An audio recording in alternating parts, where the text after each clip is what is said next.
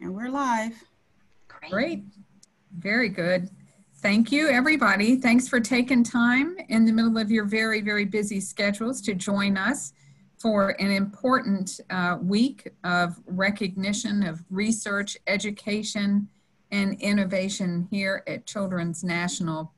I think during these crazy, unprecedented, and very different times, the value of science and discovery and new knowledge has never been so important.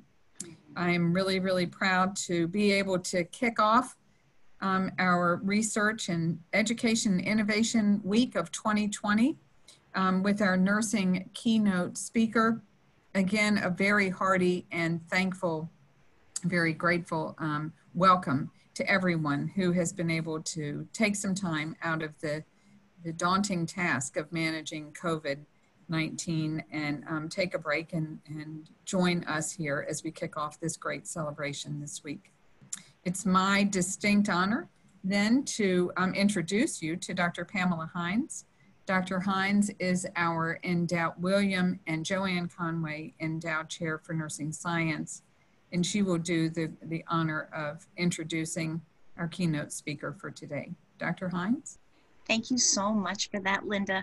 And I join you in warmly welcoming everyone internal to Children's National and external to Children's National to our 2020 Research, Education, and Innovation Week. And Linda and I would like to especially welcome Mrs. Nellie Robinson, who joins us today. She is our immediate past Chief Nurse Officer. Welcome, Nellie. And as Linda shared with you, I have the privilege of introducing you to Dr. Patty Brennan. And am I excited about her? Patty is the director of the National Library of Medicine. And Dr. Brennan comes to this role with a very wonderful background. And I'm going to describe that background to you. And I'm going to describe the NLM to you and why it is so important to us in this nation and to the globe. So I'll start with the National Library of Medicine, or NLM. This is a part of our National Institutes of Health, and it is the world's largest biomedical library and repository. And what I treasure about the NLM, in addition to Dr. Brennan's leadership, is that it is accessed by scientists, healthcare professionals, policymakers, and the lay public. It is available to all. Now, Dr. Brennan's background are three, actually: engineering systems, informatics, and direct care, including through nursing. And she has merged these various forms of expertise and innovation to lead not only the NLM in new strategic planning, but all of us into an expansion of data discovery that is directly linked to the health and well-being of our nation and of other nations. Oh, I value that. Now, Dr. Brennan came to us from the University of Wisconsin-Madison, where she held an endowed chair, and she was a professor in the School of Nursing and also in the College of Engineering.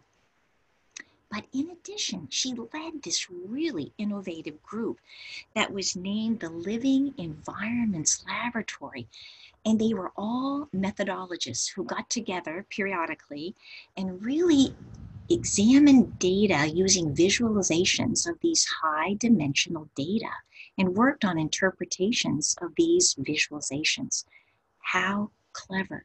All of that combined tells us why she is the director of the NLM. But in addition, Dr. Brennan has also been a past president of the American Medical Informatics Association. She is a member of the National Academy of Medicine. She is a fellow in the American Academy of Nursing, and she is also a fellow in the New York Academy of Medicine. So today, Dr. Brennan is going to walk us right into why precision health is evolving into precision artificial intelligence, why that transition is going to help us with future clinical decision making and research. Following her presentation, and even during it, you will see at the bottom of your screen, or even perhaps at the top, a tab that is labeled Q&A. Please won't you insert your questions into that tab throughout Dr. Brennan's presentation. I'll be looking for those, and I shall pose those to Dr. Brennan shortly after her presentation. And if you look inside the chat room, you will see an important message from Shadon Lloyd letting you know how to get continuing education credits for your participation today in this remarkable kickoff presentation of our 2020 REI Week.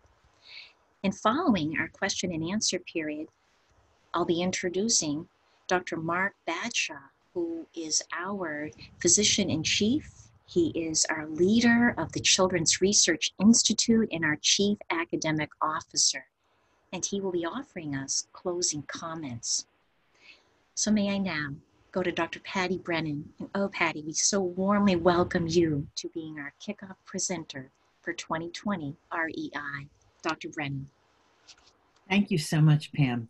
And thank you to all of you who've taken the time to spend the next hour with me. I hope that you are comfortable. I hope you're feeling energetic, because this is an audience participation activity. So heads up. You may want to get a pencil and some paper, or have access to a different part of your computer where you can take some notes during this. I'm here today to talk with you about the vision of a future where precision health and artificial intelligence come together to make healthy AI. Now, I'm not at the beach, as you see on the screen behind me. That happens to be the beautiful north coast of Taiwan, where I got to spend some time last year. I'm actually in Philadelphia with my mom, who's 90, who's pretty healthy, but the COVID-19 isolation was getting a little tough for her. So I'm here, being back in my childhood in part, but here to be with you this afternoon to talk about healthy AI and how we're going to go to a future where nursing can be supported and assisted by artificial intelligence. But it begins fundamentally and most importantly with knowing who we are as nurses and what we want to accomplish with our patients. It is also very largely driven by theories from informatics. You see on the screen in front of you, there are 5 theoretical bases for informatics.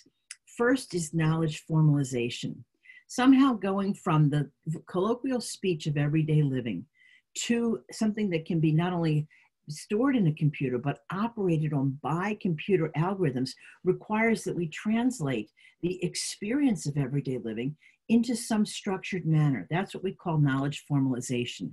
Now, nursing has a bad rap with some of these. If I mention nursing diagnosis to you, I suspect some of your eyes will start spinning.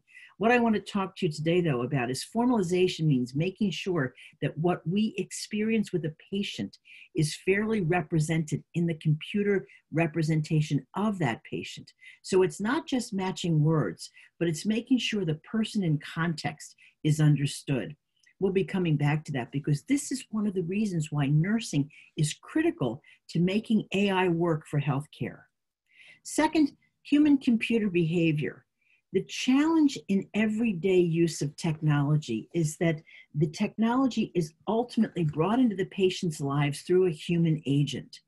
And there should be a partnership with the computer, with the analytic tools that are used to understand and make recommendations, and the person who's actually using it. Now, in this, as we say, again, unprecedented time, we're all using our computers way more than we ever anticipated, and probably in ways we hadn't thought of. The behaviors that we're used to using, or the manner in which our computers operate in the workplace, is quite different than when they're in our homes. We might have to put up with different lighting, or power cords that are too far away, or screens that don't work quite as well. I find myself by the end of the day, my neck is killing me because I've been leaning the wrong way. Human-computer behavior can be thought of as the glue that makes the knowledge of technology and the precisionness of the individual awake and alert and available to everyone. Another informatics theory that's important to be brought to bear here is cognition. Cognition is the way we formalize and think about the world. each of us thinks of cognition, each of us brings to cognition the experience of self. So sometimes it's quite systematic. It is a formalization. We think in terms of words, but the ways of knowing in nursing also bring aesthetics, also bring ethics. We bring this intuitive sense of self into our cognitive experience of the patient. So as we build artificial intelligence tools to support nursing practice, to engage patients, to predict where the patient will be next, we need to remember that our understanding of the person is informed by all of these dimensions, which in turn must be translated into representations we can find in the computer. Using artificial intelligence tools to support practice requires that we rely on change theory. Change theory is the formal structure that we use to get us from point A to point B. We used to do it this way, and now we do it that way.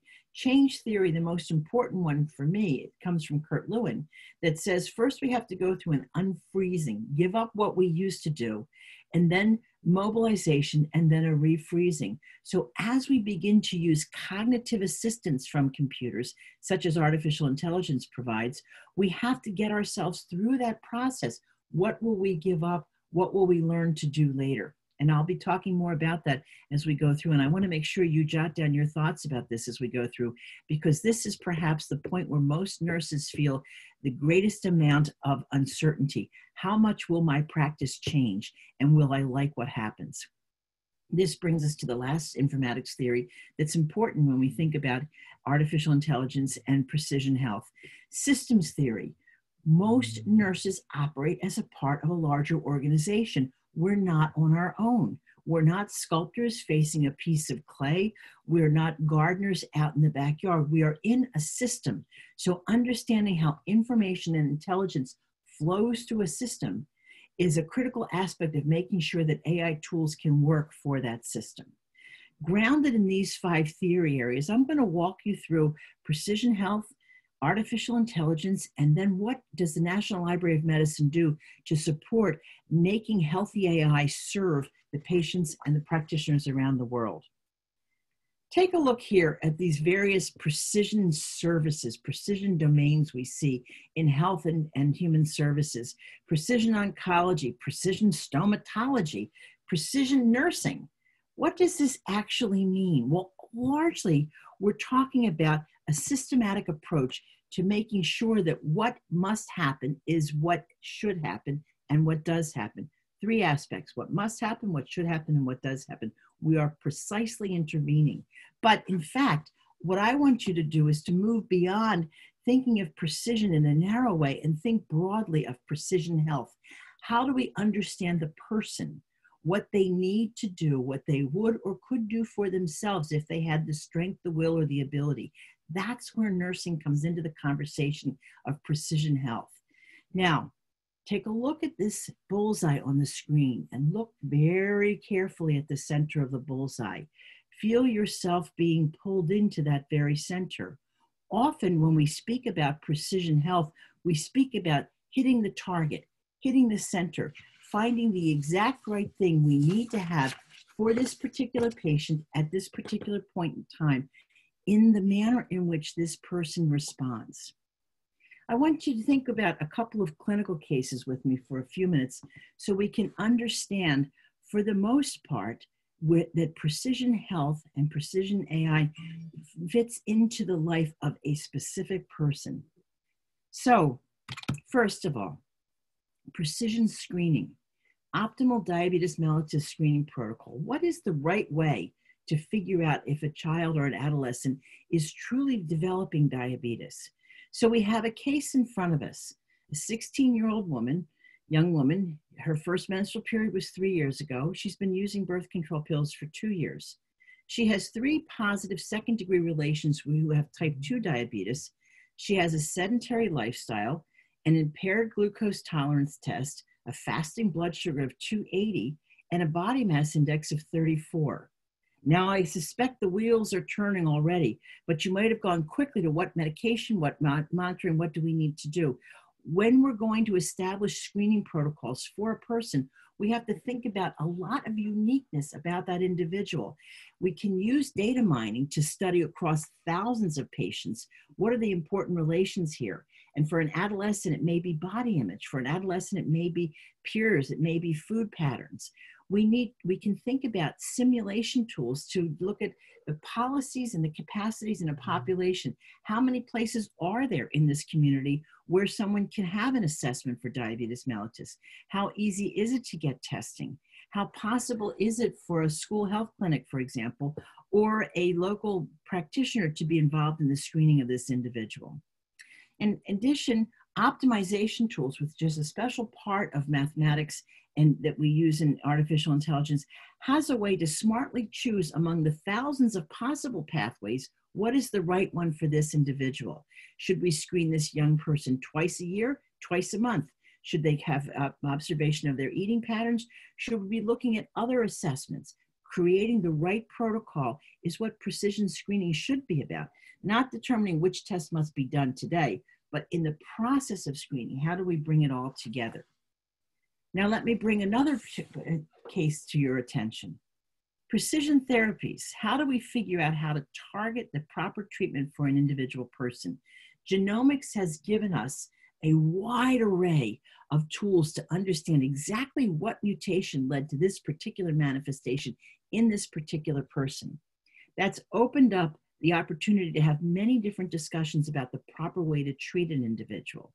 Here we have a young man, 7 years old. He's been diagnosed with leukemia.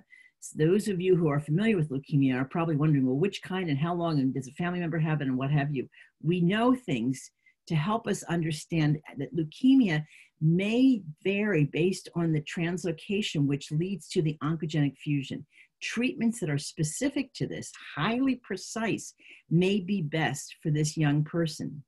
Evidence-based decision-making might suggest that we have to make a determination between bone marrow transplant or chemotherapy intervention. But insurance coverage might actually be the deciding point. What is feasible under this particular person's plan? And what is this patient's, young man's preferences and assets?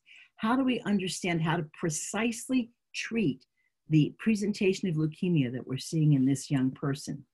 Precision therapeutics is an important part that precision medicine and precision health can help us with. But without nursing, we may become overly narrow in our precision. So now, here's our first audience participation activity. It's a self-reflection. We've just talked about two cases. I want you to take out your paper or to flip to your part in your computer where you can write, to write down 5 things you think we need to know about these two people to precisely care for them in the most proper way. Take a minute and jot them down. This won't be collected and it won't be graded.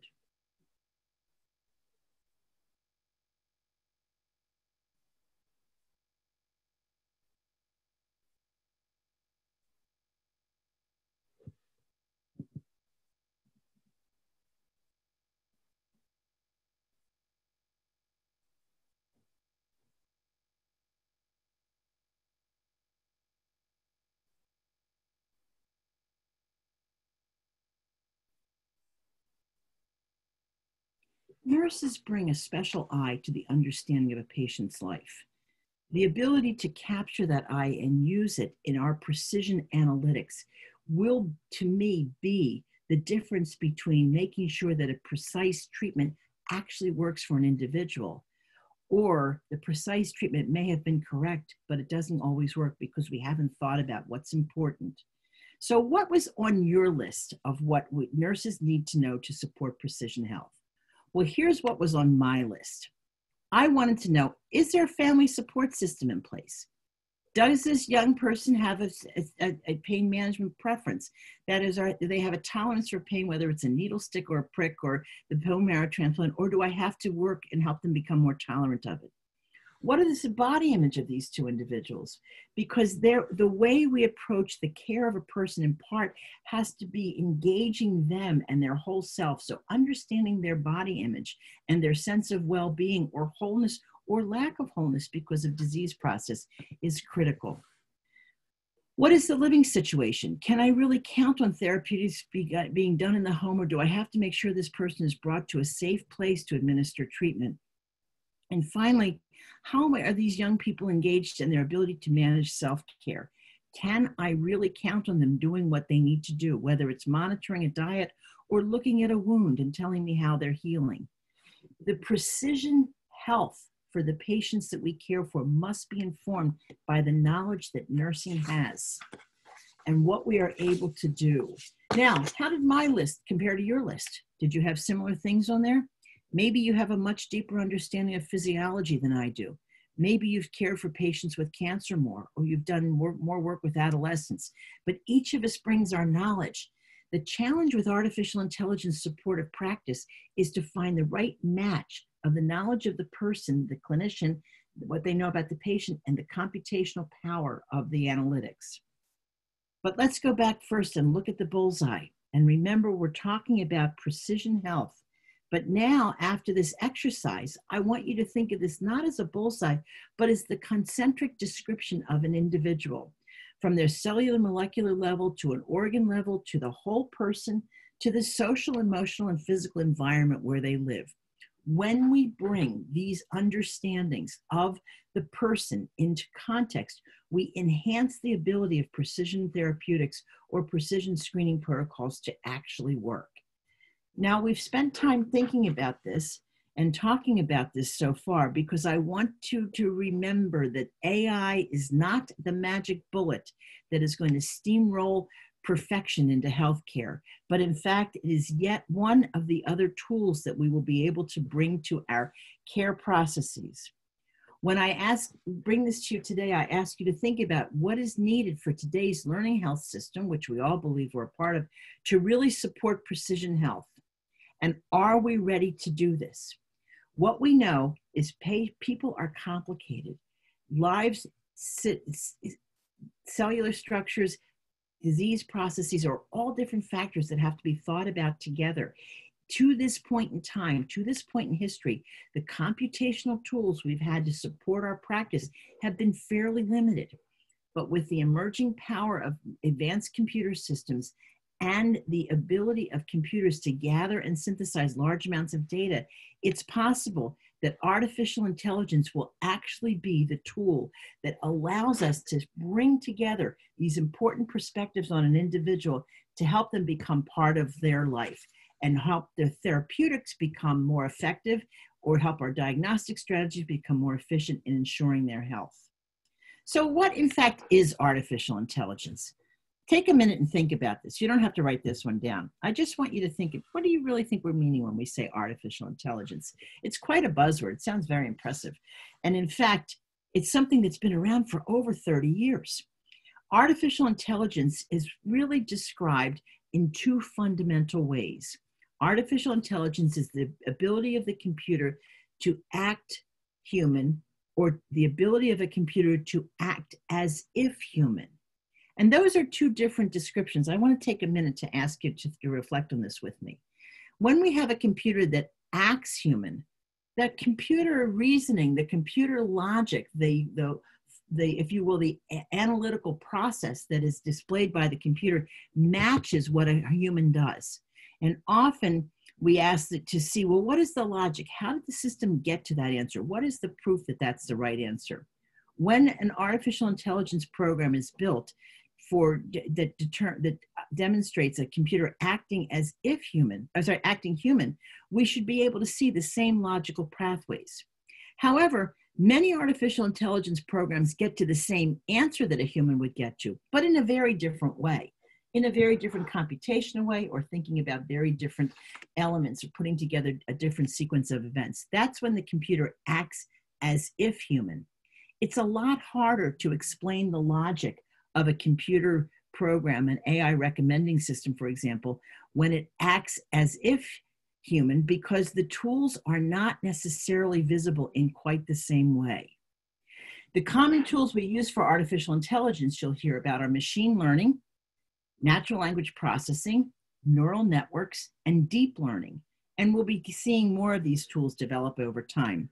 Machine learning is massive simultaneous computations that occur. Think about when an individual runs, how many of their muscles, their tendons, their bone structure, their vessels, all have to act together. Machine learning is the computational equivalent of showing how multiple aspects of the same phenomenon come to bear in a single function, say taking a step.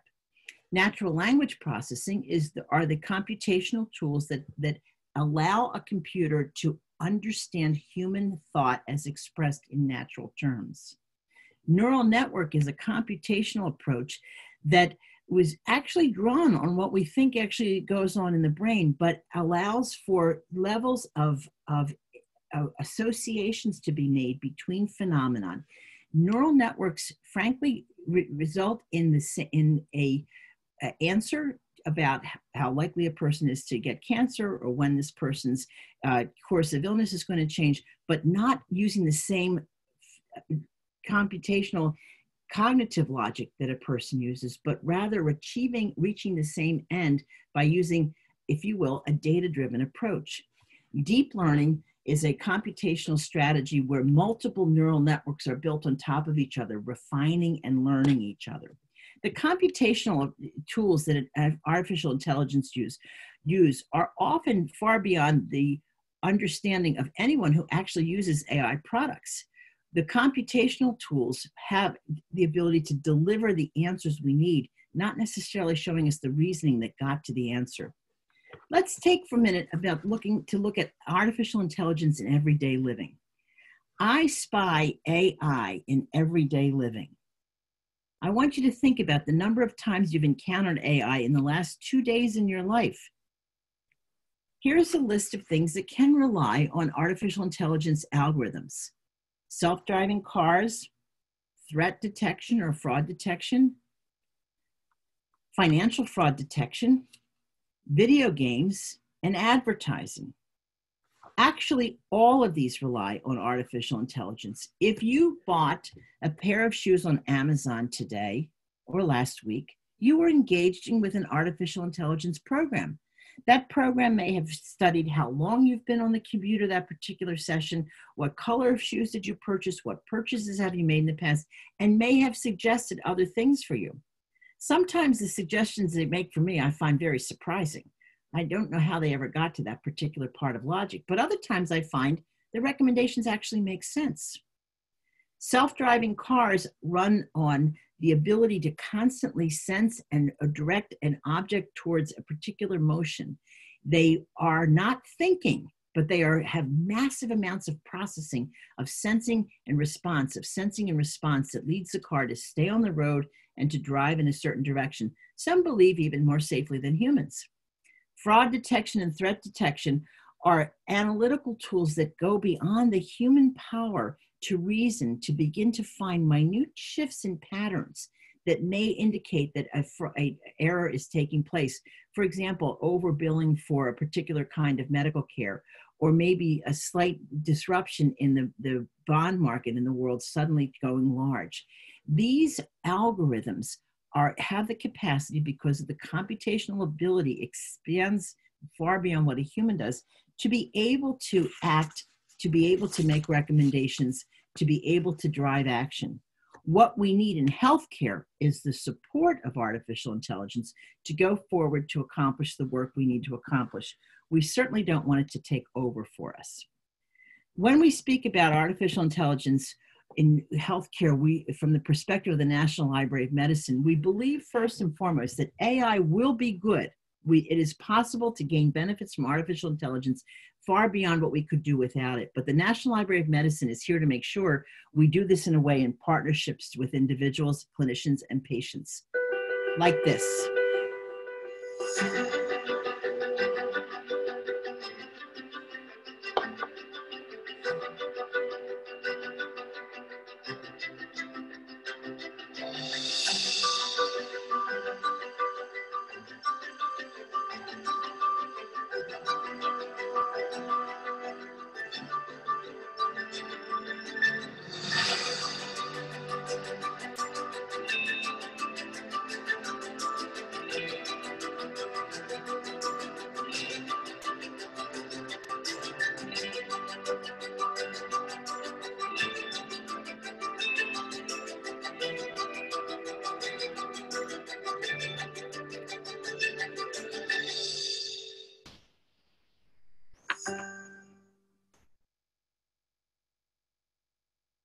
The National Library of Medicine realizes that clinicians are the link to patients, and our artificial intelligence investments must support the human, whether we're using the range of tools you see in front of you, these various computational strategies that become more and more precise within our artificial intelligence armamentum, or are making a recommendation for the next step of care for a person, whether or not this individual has pneumonia, should we give this particular medication. We believe that artificial intelligence can help clinicians practice better. We believe that artificial intelligence helps the learning health system move to the next level by, first of all, gaining and assisting in the analysis of these massive multidimensional data sets to really extract knowledge from practice, from what we know about family dynamics or a person walking, or the kind of response an individual has throughout their sleep-wake cycle. Artificial intelligence is useful because it incorporates experience for learning and judgments. The hallmark of an artificial intelligence system is that there is constant readjustment and relearning. That is, a recommendation is made, an action is taken, the consequence of the action are found, and then the system, the computation is revised based on that success or lack of success. Artificial intelligence can predict future disease likelihood. This is particularly important right now when we have so many subtle symptoms that are indicating whether or not a person actually has COVID-19, and we need to decide early on what kind of treatment should they get. That probabilistic reasoning coupled with good human judgment will make our care better. And we do know, and we have seen evidence, that the use of artificial intelligence systems can improve both the accuracy and the prediction of health outcomes. But we know the clinician is at the end of the chain. We are there to support the clinician at the end of the AI chain. So we believe from the National Library of Medicine that clinicians have the right to assurances of transparency and trust. You must understand what the algorithm is recommending, and to the extent possible, have the ability to trust that the recommendations are unbiased and are appropriate for the individual you're caring for. The clinician should be able to tailor early interventions individually to each patient, as opposed to forcing a standard intervention on every person. The use of AI in clinical care requires that we develop best practices to leverage AI for better decision-making. It's not appropriate everywhere. Sometimes it may take too long. Sometimes it may not be as transparent as needed. So it's not a cure-all for every problem. The clinician also has the ability to contribute significant data to refine algorithms. And again, that's a place where nursing comes in, because we see things that are not seen by other disciplines, because we can inform AI algorithms with new strategies and new information. We believe that healthy AI should be transparent and trustable for the clinicians. Clinical staff are making decisions with the help of AI, should be improving patient care, but it's important to make sure what information is generated by an artificial intelligence algorithm and understand how it impacts a clinician. If it slows down the clinician's thought practice, if it makes it more difficult for care, then we should not be using these tools, and we need to guard against that. In most cases, we test that before they ever go into the field, but it's important to make sure we learn that these tools work. The goal is to improve the entire patient community's recognition that aided judgment will improve the care of an individual. We believe that the National Library of Medicine is best when we provide the tools that enhance information delivery at the point of care, that we promote access to research data, we bring knowledge from the point of care and bring data from the point of care and send knowledge back. We also conduct research to make sure the information that's collected at the point of care is used properly, and we help to prepare people for participating in data-driven care and science. The first I'd like to point out to you is the National Library of Medicine's responsibility is to effectively deliver information. The 21st century collection is going to be an interconnected web of literature, of data, of research findings. At the National Library of Medicine, we recognize our responsibilities to systematically preserve, collect, and discover the literature needed for practice. But doing that alone isn't enough. You can be overwhelmed with the number of tools the National Library of Medicine provides for you to help you in your practice. What we also have to provide for you is the tools that make it easier to use information. And so we use artificial intelligence mechanisms to bring literature to the point of need. If you have not logged on to PubMed recently, you've not gotten an opportunity to see our new PubMed interface. PubMed is a literature repository of citations. There's over 30 million articles in PubMed, 30 million citations for articles. We have 2.5 million users every day carrying out 3 million searches, 9 million page views. 30 million articles. We add 1 million new articles a year to PubMed. In the half an hour that we've been speaking, we've added 80 new articles, and you're all behind. We've got the literature growing faster than the clinicians can use it. So let's think about, how can AI help us with the literature? Imagine a future where AI will help you stay current with the literature. What could artificial intelligence do? What would an artificial intelligence literature assistant look like? Well, here's what I would like it to look like. I'd like to find the exact right paper quickly so that I didn't have to go searching around and reading 6 papers till I found the right one. I'd like an AI assistant to read my clinical notes concurrently and suggest appropriate references or point me to new guidelines. I'd like the understanding of my clinical documentation to generating a concept map that could then lead me to literature relevant to the case of this particular patient I was working on. And I'd actually like to have an AI assistant that would read papers for me and produce a 1-page summary of multiple papers. What would you like an AI assistant to do for you with the literature? How can we be helpful to you?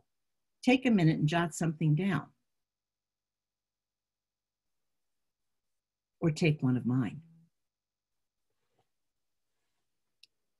I'll tell you what we are doing now. We're doing a much better job sorting the literature and getting the right information into your hands. If you've done a PubMed search in the past, you know we've always presented the literature to you in what we would call a reverse chronological order, most recent articles first. But now we've applied something called a learning to rank algorithms. When you make a search, your query, that's circle number 1, gets translated into PubMed sequence. Of the 30 million citations that might be useful to you, we extract about 500 or 600, way too many for you to read. But then we apply this learning to rank algorithm, the triangles you see, to select which of these papers is the best match for the search term that you provided. That's pot number 3. So we present to you on the first page the citations that are the best match for what you would need. This we find helps people because now often, most of the time when we return searches to people, we give more than 1 page, but nobody ever goes past the first page. Our learning to rank algorithm then learns from the experience that a searcher has. Did you click through to the next paper? Did you ignore the paper? That helps us refine this strategy. What you'll see now if you go to PubMed is the following. If you look at the top box, we see best matches for otitis media. You see the search phrases and the immediate connection to those articles. In the upper right-hand corner, you see an option, best match or most recent. We're looking at the best match options right now to make sure that as you look down, even though I searched for otitis media and it found over 30,000 citations, that in fact, it gave me the top ones at the very top that would be the most relevant to me. In our new PubMed algorithm, we're also providing you with snippets when you select a particular article to get a couple of sentences to see what might be most useful to you. And in the left-hand side of the screen, you'll see a slider bar that shows you how, by the height of the column, you know how much literature has been published in that area recently. NLM is working to use artificial intelligence to bring you the best possible experience with looking at the literature. But we also are promoting access to research data and research resources. Through PubMed, which is our citation repository, and PubMed Central, which has our full text resource repository, we're now connecting to data, connected to articles so that researchers can learn very quickly about new research findings and find additional information. In the last month, we've released over 40,000 full text machine readable articles through PubMed Central that now allow experts with experience in natural language processing to cull from the literature, basically to have the computers do the reading for them to find new and important relations. A lot of the work that's being done today on remdesivir and the new studies that are being set up are driven by findings from our AI-supported research findings. We have research data link outs, as you see on the screen in front of you, that allow you to go directly to the data supported in each individual article. We also believe that having access to this data will improve the smartness of the AI algorithms. So data is one part of an artificial intelligence algorithm, but models are the second part. Models are the analytical tools, the pathway, the strategies used to bring the different elements of the data together. We're beginning to build a library of models that will describe the model by its type, purpose, assumption, use, and scale. That is, what is this model good for? The model that predicts a person who's at risk for falling is not going to be the same computational model that predicts a person at risk for COVID-19. So we need to find ways to characterize these models. We also need to spend our time on model verification and validation, making sure that the models actually perform the way we want them to. Now, I have another self-reflection exercise for you, so get ready. I want you to think about, from your experience with your patients, what would be the most relevant data to extract from the clinical record for powering AI algorithms to predict phenotypes, that is the human expression of genomic disorders. Think about it from your perspective for your patients. What is the data that are needed and where are those data sources?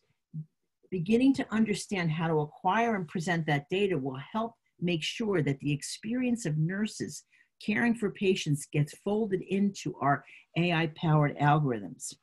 In my case, I'm interested in things like family structure, daily variation in vital signs, laboratory values, and functions. And they come from different places in the clinical record: the admission interview, the clinical flow sheets, the results summaries, and the nursing observations. Helping our partners, our analytical partners who are building us the tools for decision support, know where to get the accurate data, the correct data, is an important activity that nurses engage in. Now, when I speak about nursing practice, my guess is most of you thought about the clinical practice in the institution, in the care facility, the clinic, or the hospital where you are. And in fact, if you look at the screen in front of you, you'll see what looks like a typical year in the life of a person who gets care from a clinical care facility. In this case, we have someone has had a car accident on the far left-hand side. The x-ray reveals a fracture. There's a surgical repair and recovery happens. Discharge teaching happens in the center, and the person is sent home on medications, does rehabilitation, and has follow-up. This trajectory of care is very common in most healthcare organizations, but I want you to look very carefully at those thin little lines, because when we talk about patient care, patient decision-making, and patient data, we're often thinking only about the points where the patient is engaging with us. Yet, we know that it is in the white spaces, in the care between the care, where the patient experiences health and well-being. And if we're going to actually be able to improve using artificial intelligence the care of our patients, we have to be able to extract relevant information, not only at the point of clinical care and encounter at the facility, but through the point of clinical living in the person's life. Part of the job of the National Library of Medicine is to bring data from the point of care and send knowledge back to the point of care. And yet we know we have a very large area to cover. We have to cover clinical care facilities as well as the everyday lives of individuals. And we also know that in many cases, these data are still stored in paper forms or in computer systems that don't talk to each other. So the National Library of Medicine is in part assisting and supporting the use of artificial intelligence tools, the building of artificial intelligence tools for practice, by improving the standardization of clinical information, whether it comes from a device in the patient's home or a clinical care facility. We've been investing in the FHIR standard, Fast Healthcare Interoperability Resource, to make sure that the data we need for patients, to describe patients' problems, to make them amenable to artificial intelligence is fair. That is findable, accessible, interoperable, and reusable. So part of what the National Library of Medicine does, I explained, is getting the literature available, making data sets available, but we also improve the ability of access to clinical information at the different areas of the care process. Just a couple more things, and then we'll move on to what the clinical condition considerations are. The National Library of Medicine is also interested in conducting research to use information collected at the point of care. A big part of this has to do with our support for clinical trials through our utility called clinicaltrials.gov. At the point of care, when patients are involved in clinical care with complex diseases, often enrolling in clinical trials helps to better understand the disease for the whole population. Clinicaltrials.gov is a registry of studies. You see on the screen on the upper left-hand corner our website. Here's an example of how you might find studies for cancer survivorship. Now, the data collected in clinical trials can power artificial intelligence algorithms. We don't use AI at this point, but let me walk you through these steps for just a moment. Patient who's curious about, is there a study for me? Can I participate in a study? Might go to clinicaltrials.gov to look for cancer survivorship studies, typing in the name, the words cancer survivorship into the search box. We do have an AI-powered search engine that returns a list of studies relevant to that individual. And you'll notice here, these are studies that this person that are recruiting new people. The status is recruiting. And they describe key aspects, what is the nature of the study, what is the conditions being examined. Here's one for pediatric cancer and the cancer survivorship database. Where if there's an intervention in the study, and also where the study is actually going. Clinicaltrials.gov also supports artificial intelligence process by making sure the results of clinical studies are available quickly as possible. Within 1 year of a trial supported by the NIH, all of the results are available in a machine-readable format. What you see here on the screen is a comparison of 5-FU and Xelox in the treatment of patients with cancer. The description is here, what the patient, how it was delivered, and what we see in the lower part of the number of events that occurred. In this particular case, it was days till complications appeared. The clinicaltrials.gov provides a foundation for understanding clinical trials and ensuring that we have data that can be brought to bear in the care of an individual. But we also are using artificial intelligence to begin to automatically match patients to trials so that the complex descriptions of clinical trials eligibility and the complex language in the clinical record can be mapped together, and we can accelerate the participation of patients in clinical trials. We're trying to use artificial intelligence to make the National Library of Medicine better support the clinical practice environment. Another project that we're doing is to develop a time-dependent data repository. The patients experience healthcare problems over time. Gurgana Savova's group in Boston is trying to discover what the trajectory of care looks like by reading clinical notes, by having a computer system read the clinical notes, understand and characterize the phenotype or recognize what the disorder is, and integrate patient episodes into an aggregate patient timeline. This use of artificial intelligence is moving our understanding of patients' care problems and care experiences from an individual moment to an integration across the time of the individual. We use artificial intelligence tools in lots of other ways. In some ways, we use them to actually help interpret research data. So now I'm going to give you a test. Are you better than an artificial intelligence algorithm? At this point in time, with working with patients with COVID-19, one of the most important challenges is to determine whether or not the patient has a bacterial or a viral pneumonia. Artificial intelligence tools are being built to help clinicians rapidly make this determination in the clinical area. Here's an example of what the AI system might be faced with. Here are 3 chest x-rays in front of you. I want you to take a look at them and see, can you tell which is normal lung tissue, which is viral pneumonia, and which represents a patient who's likely to have bacterial pneumonia? Now remember, the AI system is looking for features. It's looking for light and dark patterns. It's looking for proportion of the chest that's consumed by certain objects. It's looking for transparency. We don't always know all of the things that an AI program is looking at. If you're interested, the citation for this particular project is at the bottom. These slides will be available later. But take a look. Can you tell me which of these is a viral pneumonia, which is a bacterial pneumonia? That would be important if the patient has COVID-19. Ready? Here we have the patient with viral pneumonias on the far right-hand side. And this is the most serious type of pneumonia we need to be able to detect quickly right now with COVID-19. AI programs are helping to detect this. In fact, the researchers at the National Library of Medicine are working on a lot of AI tools for diagnosis and practice, for diagnosis and classification, including determining whether or not a patient is responding to malarial drugs. On the second line, measuring the extent of cardiac disease an individual has, applying deep learning to determine how the extent of disease or non-disease present during colorectal screening, deep learning for cervical cancer screening, and age-related macular degeneration diagnosis and screening. In each of these cases, the algorithm actually outperforms the human judge because the algorithm, the AI algorithm, is attending to specific things in the image that the human eye may not be as experienced at understanding or interpreting. Now you may be wondering, well, what does this mean for me as a nurse? I don't read x-rays every day. I don't do this kind of work. But in fact, nurses are involved in many cases. And in particular, I call your attention to the lower right-hand corner, deep learning for cervical cancer screening. Cervical cancer is one of the leading causes of death for women from 17 to 25 in low-resourced areas and low-income countries. And yet there are very few places that a young woman can go to get screening for cervical cancer. It's a fairly simple test, a vinegar acid wash on the cervix and a visual exploration, but there's not a lot of skilled people who can do that.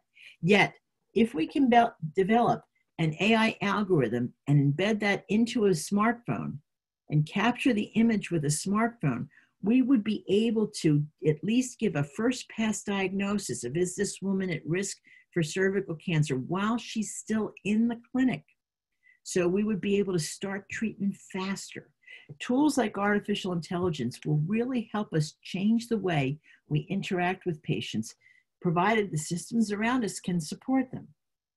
Now, AI is going to bring lots of changes, and one of the most important aspects of the process is going to be making sure we prepare people to participate in AI-supported care.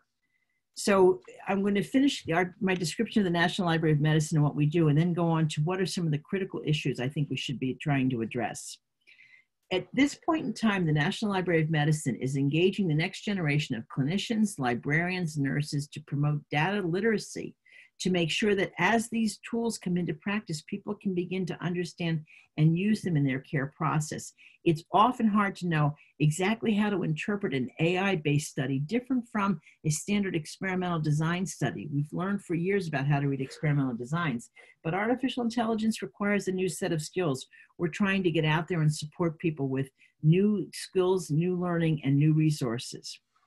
We're also working with the All of Us program you may have heard about, which is a commitment by the National Institutes of Health to enroll 1 million people in a large data repository to be able to understand genomics, phenotypes, that is what is the physical consequence of the genomics, and health and behavior exposures. Bringing that massive amount of information together will be enhanced by artificial intelligence tools, yet explaining to patients what goes on with that is going to be a little more complicated. So we've partnered with public libraries and local hospital libraries to develop patient-specific educational tools so that this complex approach to understanding health and well-being can be translated into terms that an individual patient can use and understand. Let me close with some of the key critical issues in AI-supported discovery and care. One of the very first ones is ensuring the rigor and reproducibility in laboratory and clinical investigations. Artificial intelligence tools are only as good as the data that they are driven by. So we must make sure that these tools, that these studies that provide the data that go into AI algorithms actually are useful, are done well, and can be reproduced, that is done over again. It's important for us to be able to develop privacy preserving and trust and provenance in highly distributed information systems. When I showed you the timeline before of the care between the care and the white spots between care, we have data flowing from a number of different places. When we want to help with patients who are doing self-monitoring at home, we have to find ways to preserve the provenance, the trust, to make sure the data are quality data and useful for them. We have faced a challenge of finding robust biomedical and health information access methods and information dissemination methods. The information is coming at us so fast. We need new ways of looking.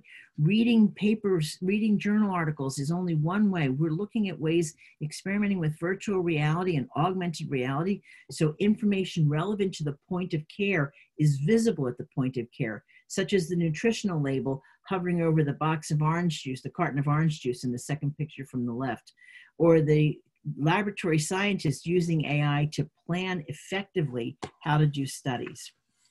But we fundamentally recognize that the information tools that provide decision support have to be built into the clinical workway in a way that complements human cognition, whether it's the dad at home, the first responder, or the critical care unit.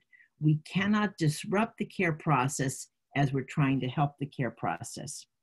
And finally, we face some information engineering challenges that might not be as familiar to all of you, but matter a lot to us at librarians. How do we curate information, make sure it's good, high quality at very fast scale? What do we do with millions of molecular measurements of an individual? Which do we pay the most attention to? How do we not over calibrate to an individual's normal variation? And how do we have the right tools and analytics to make information truly useful? I close by telling you that you may believe the National Library of Medicine is and will continue to serve as a trusted partner in AI-powered care and AI-supported health. That precision health brings the opportunity to ensure that a person in context receives the best recommendations, the strategies most likely to support their care, and has the best chance of health and well-being. I thank you for your time. I hope this hour has been of interest to you, and here's how you can reach me. Thank you very much.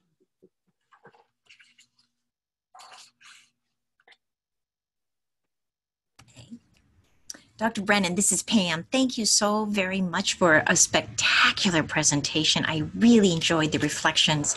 May I take you to the first question? And I'm going to combine several questions in consideration of time. Could you share with us the strategies being used, perhaps behind the scenes, to control for bias in any of the AI approaches and even the algorithms that are resulting? This is very, very important question, and it's actually a question I would expect every professional to keep to the top of their list of questions to ask. Bias can be introduced in many ways. Sometimes bias comes from the fact that our sampling approaches for studies do not recruit a large enough population, or do not recruit a diverse enough populations. That we call population bias, and that's a matter of making sure that the studies that individuals carry out, in fact, draw from the proper populations. For example, right now, the National Institute of Allergy and Infectious Disease is conducting a 10,000 person sample of serology for the COVID-19 epidemic, and they have a highly structured way of making sure that that sample will be representative, so we can draw good conclusions from it.